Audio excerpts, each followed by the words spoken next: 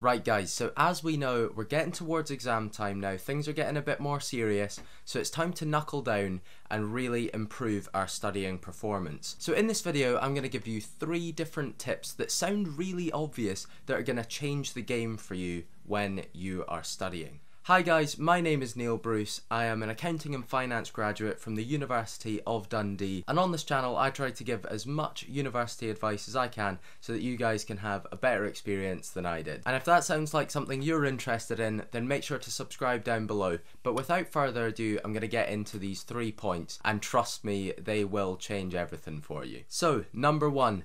Sounds very obvious, but you should definitely do it. And this is putting your phone in a different room to the one that you're studying in. We all know that our tendencies to touch our phone and go on our phone are absolutely off the charts, and especially when you're doing something you don't particularly want to be doing, you're always going to be looking for something to procrastinate with or look at rather than study, because that's so much easier for your brain to do. Your brain is always going to default to the easiest thing it can do. The easiest thing it can do tends to be scrolling through Instagram or Twitter or whatever your social media of choice. TikTok, very popular. So to nullify the effects of the mobile phone, put it in a different room, focus in on your studies, and if you want to have a little break and go and use your phone, then you can, but if you leave it in a different room, it'll stop you from using it all the time and breaking up your flow. Procrastination literally is the killer of so much productivity, so if you can take out the main influence of that,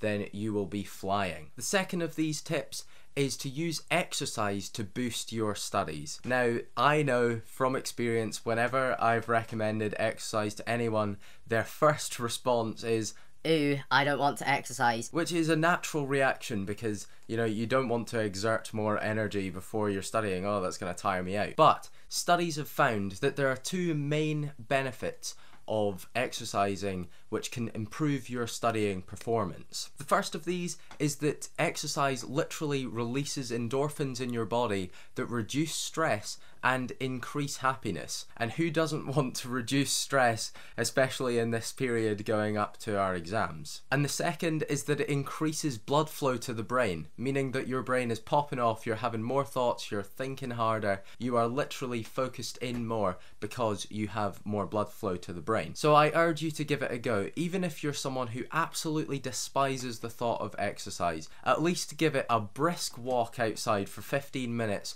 before you start studying, and I guarantee that it'll put you in a better state of mind to get your studying done. And the last of these obvious tips is to plan out your day, plan out your studying. And the reason that I think that planning is so important when it comes to studying is that so many times you'll hear about people that are studying for hours on end and kind of getting burnt out, and this can help nullify that. So say that you've got an exam in maybe 10-15 days, you can plan out how much studying you're going to need to do each day to cover that topic and see where you are with everything.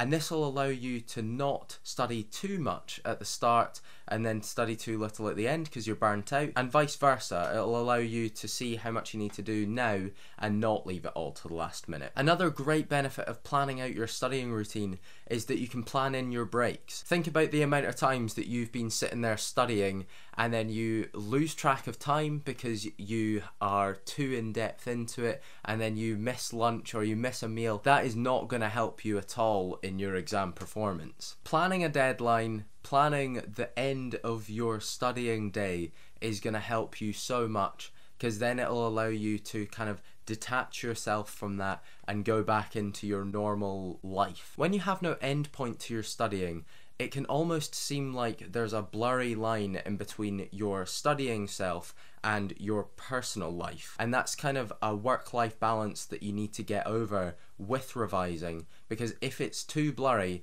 then you're just going to be having a really stressful time all the time, and you really do need downtime in exam periods, because otherwise it can get a bit overwhelming and then you're just never going to perform as well as you can. So guys, that wraps it up. I really hope you've enjoyed these tips and implement them in. I really hope you have a great exam period. I'm sure you'll all do absolutely fantastic as long as you follow follow these tips, of course. So if you have enjoyed, make sure to like the video down below, subscribe to the channel for more content like this. I upload every Monday at 6 PM, so if you're interested, then that's the time to be here. But thanks again, guys, have a great week, and I look forward to seeing you back here next Monday. Cheers!